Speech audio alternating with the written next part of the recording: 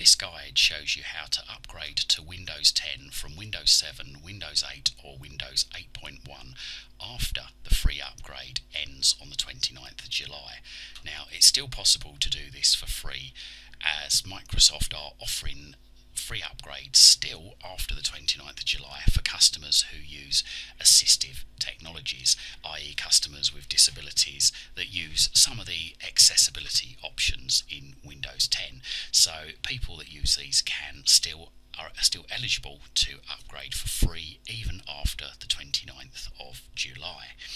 Now, as far as I'm aware, from what I've read on the internet, Microsoft doesn't actually check to see if you're using any of the assistive technologies when you're downloading or installing the free upgrade. So you could try, if you've missed out on the deadline of upgrading for free, you could try and install this still, and hopefully still get your Windows 10 upgrade for free. Now, to do this, you go to this website, which is www.microsoft.com/en-us/Windows 10 upgrade. That's www.microsoft.com/en-us/accessibility Windows 10 upgrade. Once you've gone to that website, we scroll down the page and we left click upgrade now. A box will come up at the bottom of the screen. Do you want to run or save? Just make sure that it's from download.microsoft.com. If it is, then just left click save. This might take a little while to download. Okay, once it's downloaded, we left click run.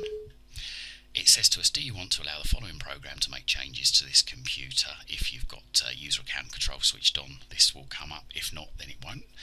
If it does come up, left click yes.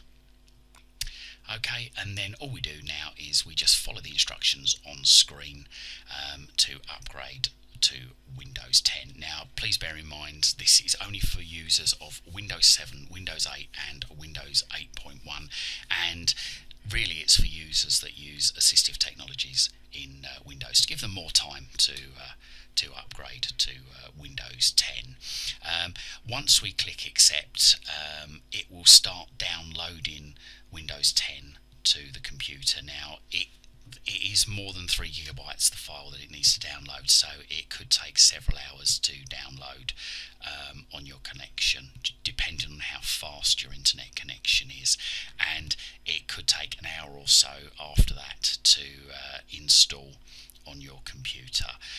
But before you do any of this, please make sure that you back up anything important, just in case the worst happens and it all goes wrong. I mean, so far I've not had, touch wood, I've not had any failures upgrading to Windows 10. I've done several of them. It has been pretty reliable, but still, belt and braces, make sure you've got a good backup.